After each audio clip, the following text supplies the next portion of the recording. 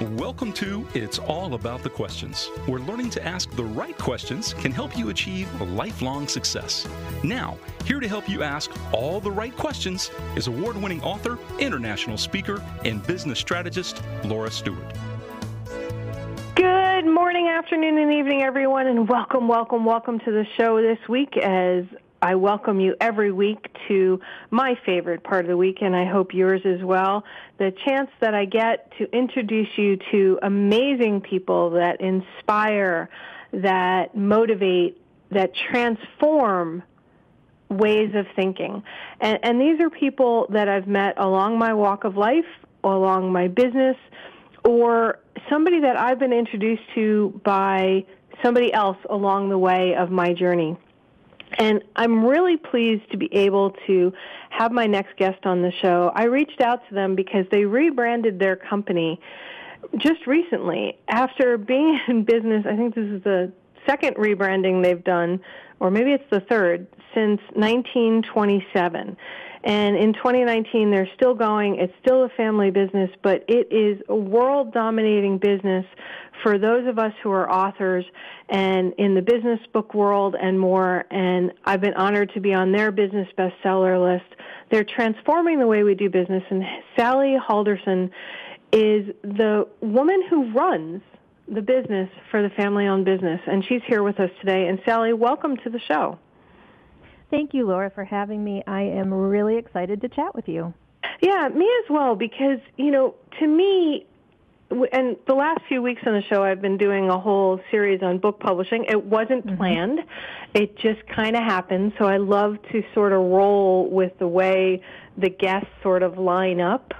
I've had somebody who's total focused, Jane Ubel-Myers, last week talking about book marketing. I had David Hancock, founder of Morgan James Publishing, who was how I originally got to what is now Porchlight Book Company, but was 800 CEO Read when I came out with my book. And you've been there for a long time. I have. I still feel very young, though, so that's a good thing.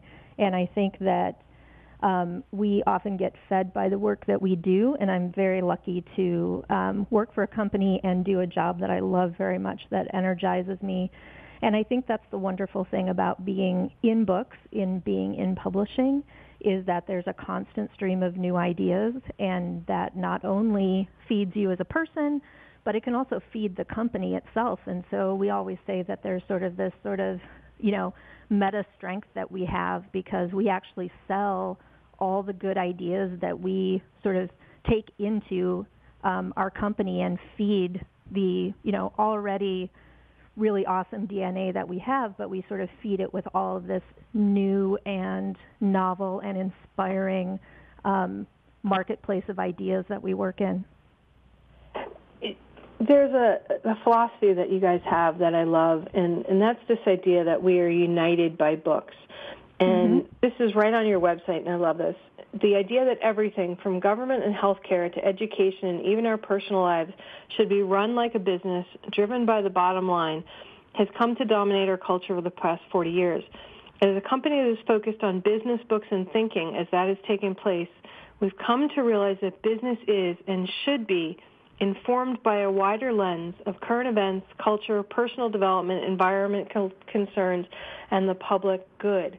And then you go on to talk about how, rather than push the values of business into every corner of our lives, that you want to join a chorus of voices, bringing the richness of the rest of our lives into business, and to inform organizations with holistic human values. I mean, that to me is not what you hear about businesses nowadays.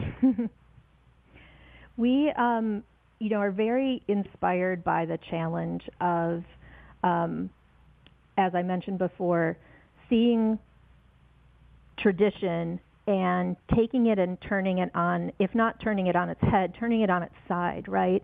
And we have many things about our company that are very traditional. In fact, our roots are, as you mentioned in the intro, we've been around since 1927. But when you look at our story, even though, we're almost 100 years old, when you look at our story, it's really an entrepreneurial story. And it's really about reaching out to people through the medium of books. And so in 1927, to make a long story hopefully short enough, I could probably take the whole hour just talking about the history of the company, because it really is fascinating. But we started out as this tiny little publisher in the back of a hair salon on Downer Avenue in Milwaukee, Wisconsin. And Harry W. Schwartz published a piece by Faulkner, and there's a more sort of detailed history on the website. But so we really have our roots in literature, and they started to open bookshops in Milwaukee, and eventually by about mid-1990s, they had 9 stores, including ours, which at that point was called Schwartz Business Books. And so the Schwartz family have created this company that was this tiny little publisher to a company that had 9 stores, including this really innovative business book-centric bulk seller that really became integral to the publishing industry. And that's one of the reasons why United by Books is such a powerful message for us, because we feel like we're now in the intersection of all things publishing. You know, we're kind of publishing adjacent, but we're also sort of in the middle. We talk to authors and publishers and agents and journalists and, printing presses and book clubs, and we do all of this work to try to communicate and solve the needs that each of these groups have, so that we're all sort of connected and getting more great ideas out there via books. What do you think it is about books that has kept them at the forefront of change in our world today? I mean, to me, books more than any other medium has the ability to touch a heart, trigger a movement, and put a light in the darkness compared to nothing else in the world. I think, it's funny, as I'm sure you're aware, and I'm sure your listeners are aware, just a handful of years ago we heard the death knell of books, right? Right. We heard, books are dead, publishing industry is antiquated. Radio is dead. People are going to be, everything's going to be read online. Nothing's ever going to, be made of paper and cardboard, and, we're all ready to be put out to pasture. And what's been interesting about, I've been with this company for 21 years, and we've gone through many, many iterations of the industry itself. But what's interesting about the last, 10 years as a whole, but even a shorter amount of time, as we look at sort of that idea of books are going to be replaced by online or by digital readers, that kind of thing. We saw that peak a few years ago, and then it's sort of come down off its peak. Not to say that people don't read online, but I think we do so much reading online of short pieces that there's something still very involving and very I find it captivating about being in a longer piece, in a bigger thought, right? So right. I think there's something about human nature that really wants to engage with something and doesn't just want to sit on the top, on the surface of it. But with what's interesting about the evolution of like the significance of books, I have a lot of theories about this. I could talk about this forever, but we have the person who used to run 800 CEO Read, before we've now changed our name, Jack Covert, he had this theory that for business thinkers in particular, books are a 200-page calling card or business card, right? And right. So you want to leave someone with your name and with your idea. And that's what a book for a business author or someone who, commands big audiences really is.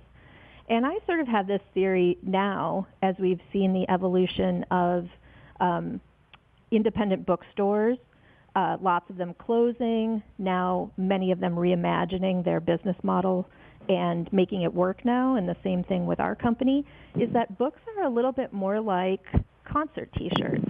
And I don't mean that in a derogatory way at all or in a superficial way, but that it's really about, books are really about community. Reading is still a solitary activity, but books are a community, and they represent who you are externally, right? The books on your bookshelf represent who you are. You know, there's a little bit of a reflection of who you are. It represents what's in your brain. But it's also when you have these book clubs or you have these big arena shows where books are what people take home from there. It's their souvenir. It represents their soul. It represents how smart they are. It represents what they want to be like. And so there's all this meaning that is reflected through books far beyond the idea that comes through from the author, which of course is very important as well. I love how you just did that idea that books are like concerts. I had all these feelings and emotions, and then I remembered this moment when I did an opening keynote at an author conference and talked about my book for the first time, and there were about 400 people in the room.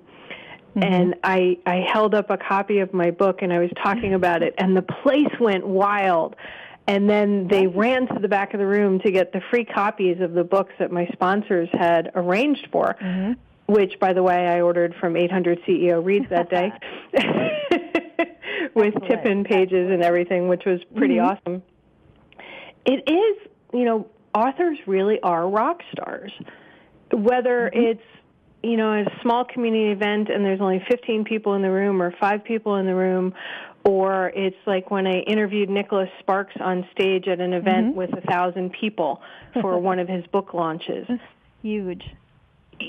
Totally rock stars, and I never thought of it that way, but they're there. They, as you said, people put books on their shelves because that's what they want people to think about them, or it's what they want to think about themselves. It's who they want to be as people, are defined often by sometimes the only way they can get access to that information is through a book. Right. I think that what's fascinating then, if we sort of extrapolate out from you know, books are concert T-shirts and authors are rock stars, that it can come in all shapes and sizes as well, of course. Last year, our number one book was one of this, you know, when we get into why we rebranded and that kind of thing, this is a good representative of the reasons why, but our number one book was There's More from Hillsong Church in Australia. And we shipped almost 60,000 books to arenas all over the country for events. And so that is, as you had the experience, you know, it's all about that community, bringing people together. But at the same time, on the other side, we did a lot of work with, I don't know if you've ever heard of the Peach Truck, but it's a Nashville couple who's really famous for their peaches. And they drive around and sell their peaches out of a truck. And they did a cookbook called the Peachtree Cookbook. And that cookbook, you know, they're driving around. They're not going to also have a truck full of books, you know, following their peach truck. But they want to get that, you know, their recipes and the things that they believe in and their creativity out into the world. And so they drive their truck and we send their books. And I think that whether we're talking about, you know, tens of thousands of people in one arena, or we're talking about a few people at every stop, that it really is all about community in a way that is tangible, and that can't really be found on, you know, watching a TV show or reading something online. I mean, sure, you know, we have message boards and we have group chats and things like that, but there's something very tangible still about a book that I think people really long for. And There's so many thoughts going through my head right now. And until I can formulate that one question that I want to ask, I want to touch a little bit on the rebranding, the name changing, because you just mentioned it several times with sort of the impetus for it. You've been known forever as 800 CEO Read. And for those of us who write business books and people who buy business books, the go-to place, right? And now as a company, as a people in the world of books, you rebranded to Porchlight Book Company. You talked about this, There Is More from Hillsong and the Peach Truck from Cookbooks, not books that really people knew that you were known for and could get for from you. To change a corporation around that is not struggling, is doing really well, to say to the world, we're more than who you think we are, and we want to welcome you to who we fully are. That happened overnight. You gave me chills when you said that. It's been a really fun and somewhat nail-biting journey over the last few years.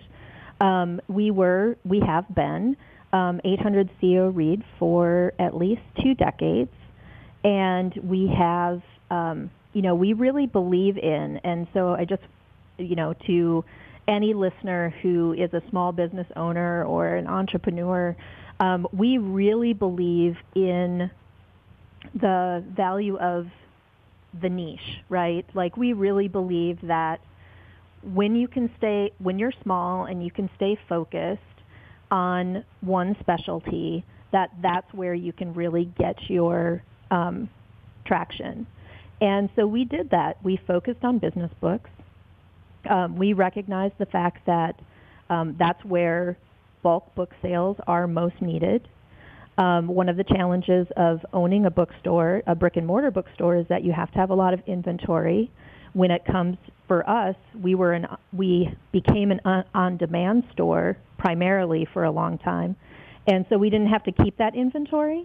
And instead, we developed these really great relationships with publishers, where we really worked together to get books where they needed to be when they needed to be there. And because there are a lot of corporate events and business speakers, there's a lot of change and a lot of striving that happens in business, and so there's a lot of book authors who are really addressing the need for change. A guide to success.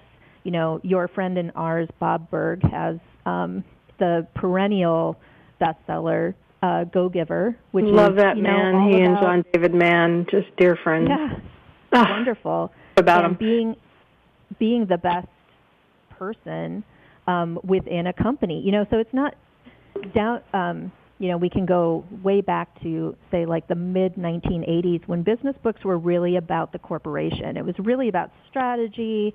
It was about, sort of companies learning to not take the people who work in their companies, for granted, and to give them something more than just being a cog in a wheel. And as business books evolved, it brought more and more of that humanity into business.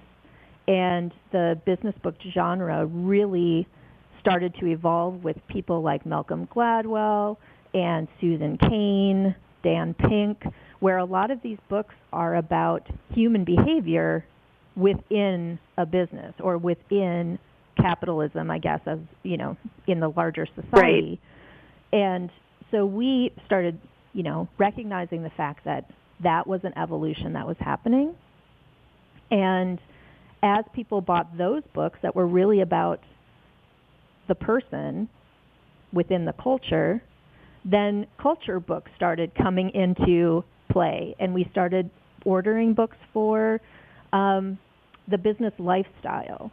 There are people who not only want the best for themselves in terms of their work, and they want the best of them from themselves in terms of productivity and creativity, but they also want a lifestyle that is matches all of those ambitions and really fulfills them in all places. So we started selling those books, And we know that wellness books and cookbooks and lifestyle books are all incredibly popular with that same audience. And so that's sort of what inspired our name change, is that experience with business is more than business now, and it really is about the humans that make up business. It's like your clients and not only your clients, but because your clients are so diverse, right? So your clients are us authors, but your clients are also the people that are buying the author's books. And it's like they defined and set up who you guys were going to be. But unlike so many other companies that don't pay attention to that, you and your CEO, Rebecca Schwartz, Family Schwartz, and everybody else inside your company said, whoa, wait a minute. This is really who we've become, and we need to let go who we were. Right. But that's not something a lot of businesses just do. And then they miss that boat. As Daniel Burrus, the Anticipatory Organization, wrote, you've anticipated where the next trend is. And I love that. I think a lot of that has to do with listening, right? And I sort of want to answer that question in two different ways. And one of them is the sort of larger publishing industry look, in the sense that, as with all things, when, Amazon happened, which a good way of putting it. Amazon happened. Yes, Amazon happened. It's the best way to say it. And in fact, I was hired just months before Amazon happened to when I was hired at Schwartz Business Books. And I was hired to get all the new orders that were going to come in from the fax machine when we sent out our paper catalog. That's how old I am. But then Amazon happened. And, we needed to respond to a change like that.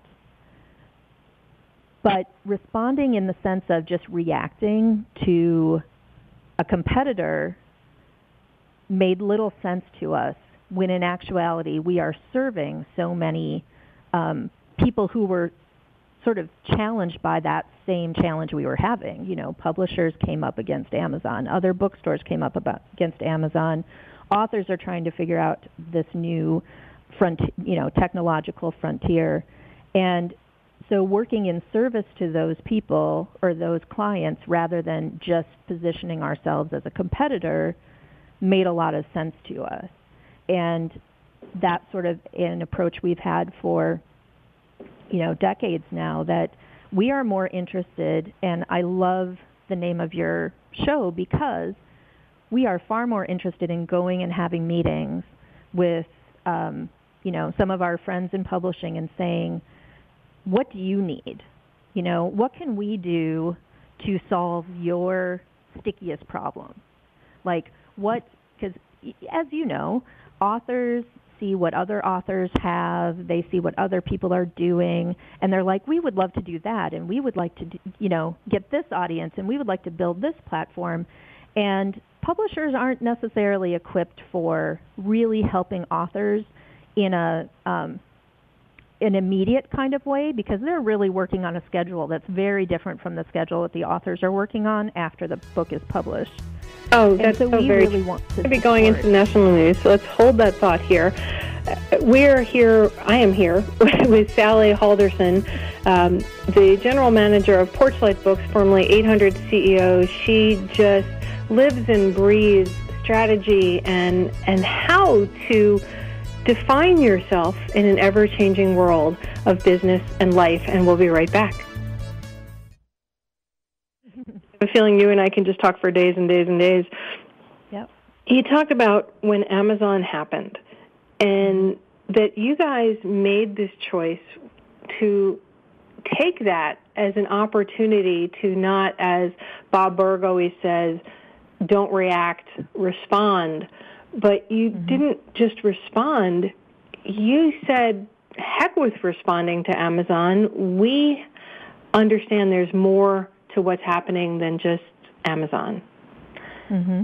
That's not the way most people would react in a situation. We do feel, the book industry is a bit of a microcosm of other business industries or areas as well, because there are the, 500-pound gorillas out there where, everyone is trying to find the niche and find their customer. And, we've learned a lot from a lot of the books that we sell.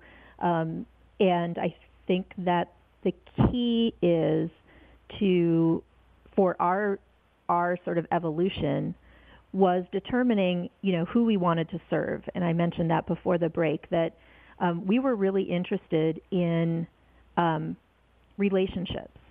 And one of the things that, there are a lot of things that Amazon does very well, and that a small company in Milwaukee, Wisconsin can't possibly try to replicate. And so why should we, right?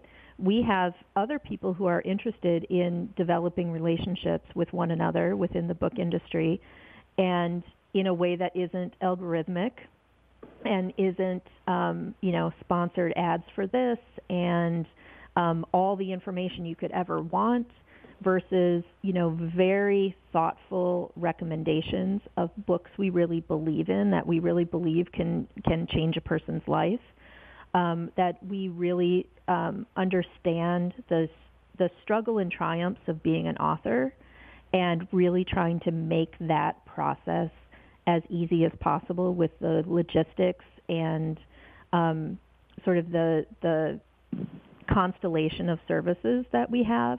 We know that publishers want success for their authors, but they have so many, they're pulled in a million different ways, and they are trying to respond to cultural and technological change as well. And so there's a lot of responding and giving that kind of service on a daily basis is far more satisfying and inspiring than trying to compete with a faceless giant. And the more that we can do so that we can connect, the more satisfying and the more connections we can make. Yet it's not how a lot of businesses react when that 800-pound gorilla walks in. Mm-hmm. They sit there and they go into fear. And then they feel, well, that's the way I need to structure my business, and I need to either curl up and die, which I've seen many people do, or I have to go along the common ground. Yet Porchlight, formerly 800 CEO Reads, has always chosen to go in their own way, including the way they treat their employees and their willingness to go that extra mile for them. And it's been such a success. I mean, you yourself, over the course of your 21 years with them, have seen them treat you like family and adjust when you've had your own personal crisis. That's not common. We can't speak for every family business, and we can't speak for every business, full stop. But we have, right now we have, I believe, about 17 employees. We do have temps and such who come in and help us with some of the work that we have to do. But generally speaking, the family behind the company wants to offer employees real, satisfying, full-time, challenging, sort of potential maximizing jobs. And it has created a kind of family system here that extends beyond blood family. And so just from the group of people that we have here, I've been here for 21 years, and out of our less than 20 people, there are people who have been here longer. So we have people who have been here 25 and 22, and many people who have been here at least a decade, because we know that this is a really special place to work.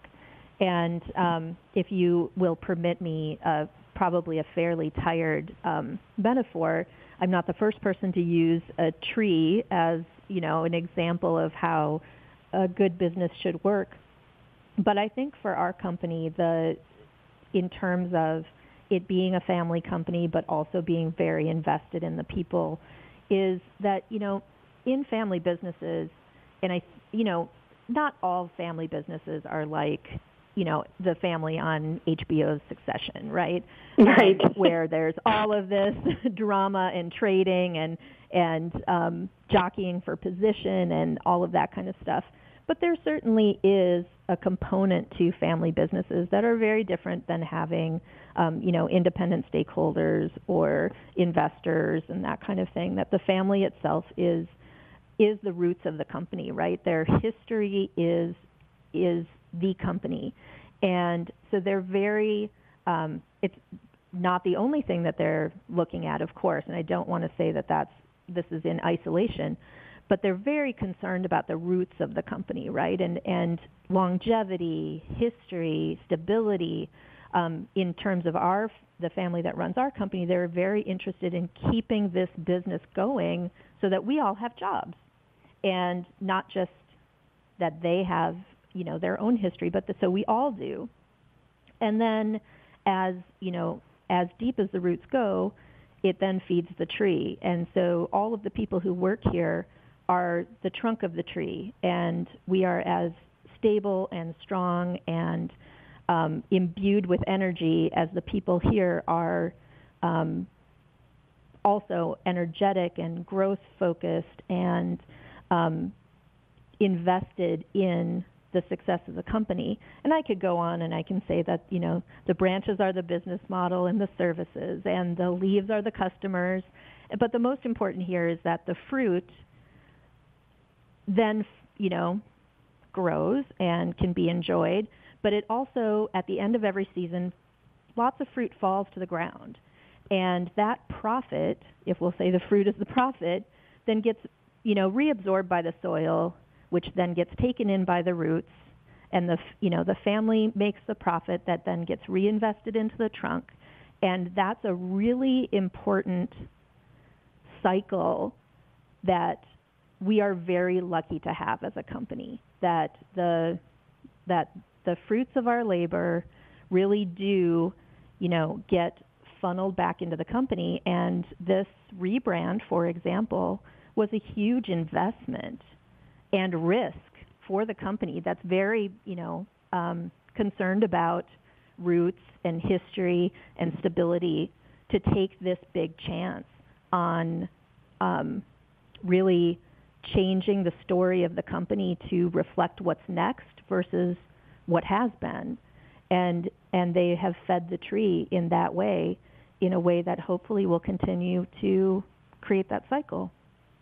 And you're doing some really interesting things. I mean, you guys always have, but you put out every week nonfiction bestseller lists every month, right? Mm-hmm. Alongside your business bestseller list. You have, I think this year you are doing your book awards as well, business book awards, right? And that's open right now as well, is it not? It is. Yes. So people can apply and submit their book to potentially winning a business book award from you guys. That's not an area that most people are going with, trying to create their own lists. There's the New York Times bestseller list and all that. Right. I'm not going to tell you that I don't want my book to be there. I have to tell you that day that I heard I hit your bestseller list, my mother was still alive back then, and she couldn't understand what the scream was, and she's like, "You're okay?" I'm like, "Oh my God, I hit this list I've wanted to hit." And it was really powerful that you're doing things to help authors get themselves known, where a lot of other venues it's not possible to do that. you get published, whether it's through a traditional publisher, a hybrid publisher, or self-publishing or whatever it is, and then a lot of people are like, okay, well, there's nothing else I can do. But sometimes it takes more than launch week for a book to really find its audience. And that's what you do. How do you help people do that? I mean, you're there when all other resources just sort of stop. You're there still helping the authors find their audience so that they can transform the world with their words.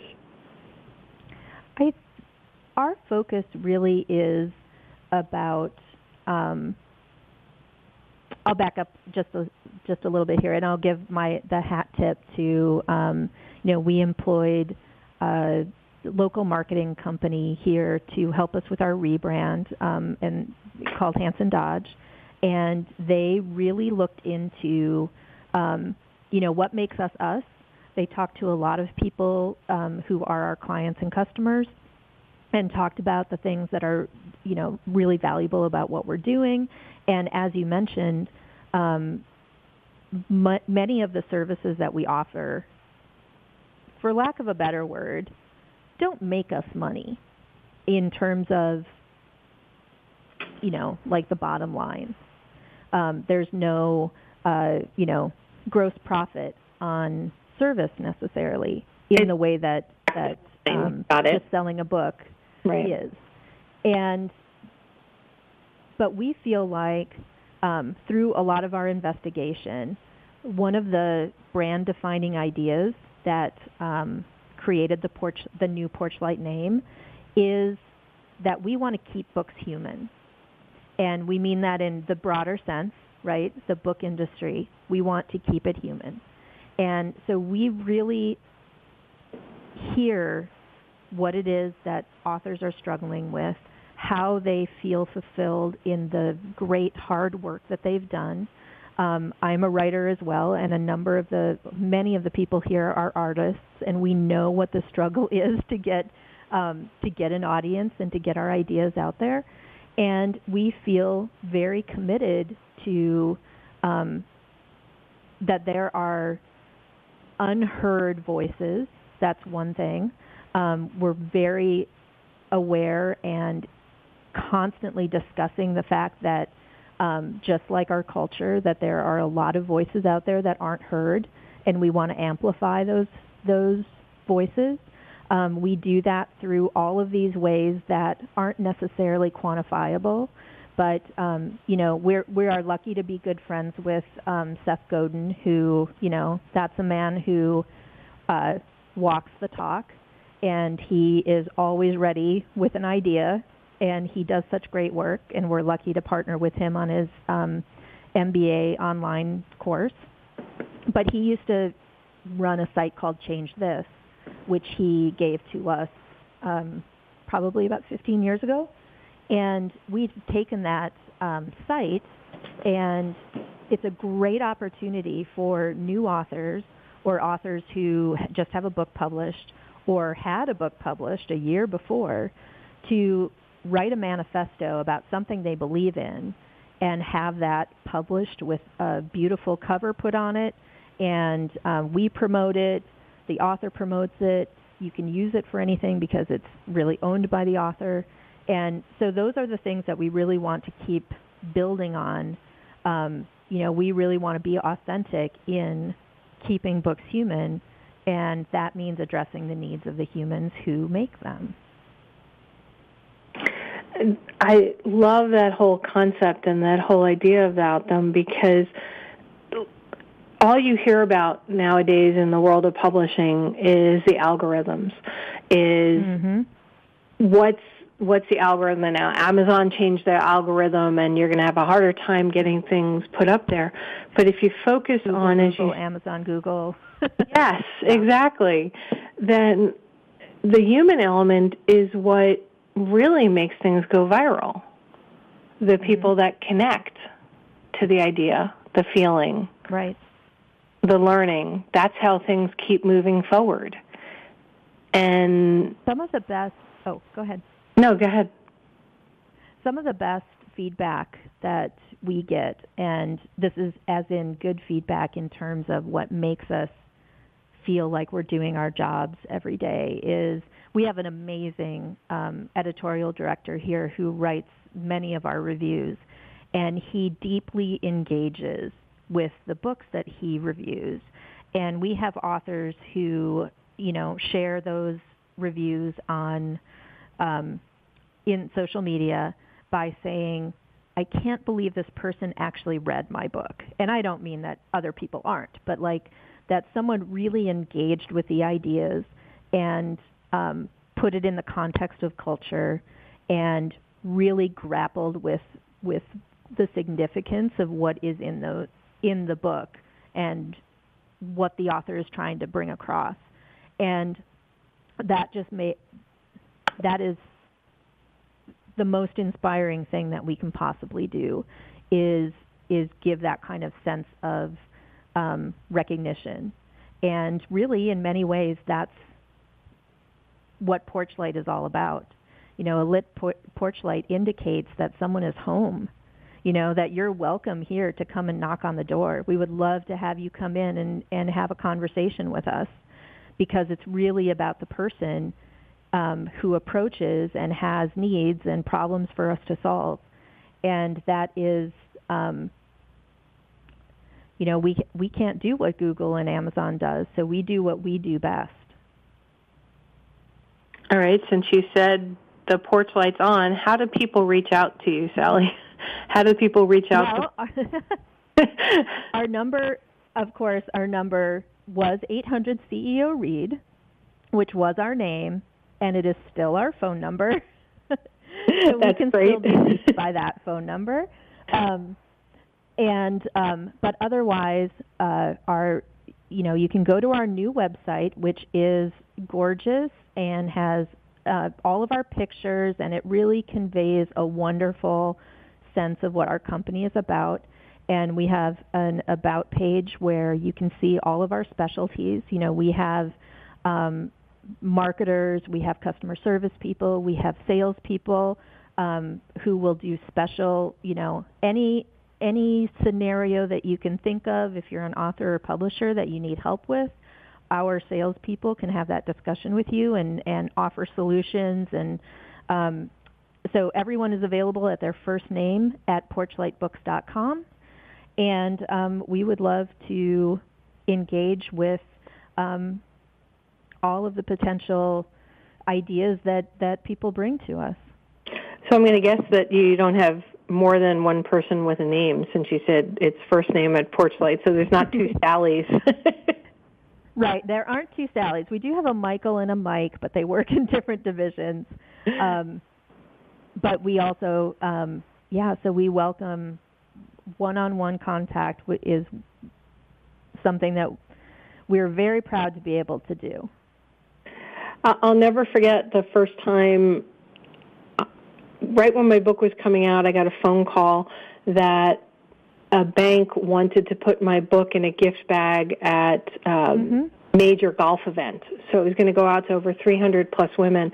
And I had 4 days to get them copies of a book. Because they hadn't decided what to do. They met me and they called me, and I called you guys up, and I think it was Michael I spoke to, and he goes, I can make this happen for you. I mean, literally, we had to get the books, put a tip-in page, and get them delivered in 4 days for this event. And then didn't know it, but they asked me to do a book signing live at the event. And it was, the customer service was nothing like I had ever experienced.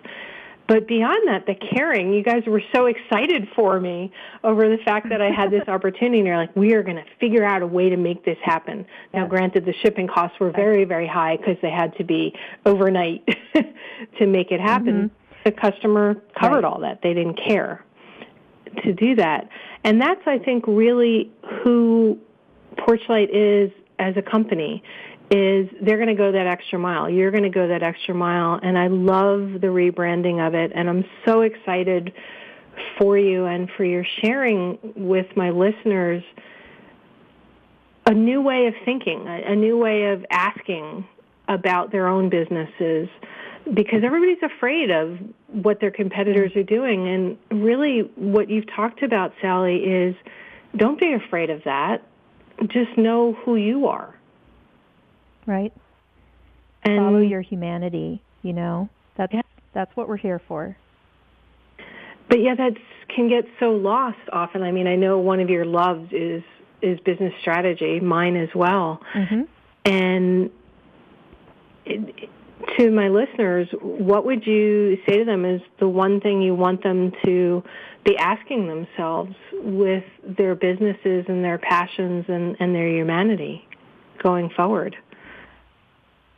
I think that you can look at any number of strategy books, and to some degree, they narrow down into the same message, and that is to determine what you're best at. Shed the things that you're not good at. And I think this is where people get very distracted, right? We need to improve X in order to compete. And so you put all of these energies into X, and you forget about A. You forget about that A thing that you do the best, because you're so trying to do all the rest of the alphabet. And for a long time, we focused on business books and the logistics, and that was our A game, right? Right. But then as we mastered that, we started realizing that other people could benefit from those services, and what we do best can be offered to other people and to a more diversified marketplace. And so you're not limited when you concentrate on A, when you concentrate on what you do best, you're not limited only to that market, but you can develop the skills that it takes to expand into different areas that you are self-directing rather than being directed by your competitors. I love that. I had this image of a sailboat where you're tacking and you're moving, and you can choose to just go the way the current takes you, or you can find that wind and turn your sail into it and go, hey, I can chart my course this way. I don't have to just go where the current takes me. I can find that wind, my A, my who my main is, and go, I can go over there too. I love that. Mm-hmm. So beautiful. And we're almost at the end of the show. I can't believe it. As always, the show always goes way too fast. I want to thank you so much for being here on the show with me, Sally. I mean, when I reached out to Blythe to find out where we can go forward and to have you on the show, and she said, Sally's the person, I'm so glad she did, because you've been a fantastic guest. Thank you so much. I really am appreciative of the opportunity. All right. And everybody, if you missed any part of the show, you can always catch us on podcasts, listened around the world. And just a few short weeks ago, we were ranked 135 in the United States on iTunes for entrepreneurship. And we're ranking in the 400s around the world. So I'm really excited about that. But what I really love is being here with you each week, and go over to Porchlight Books, see what they're talking about, and remember, the right questions can change your life. And download a free workbook that will help you ask better questions starting today.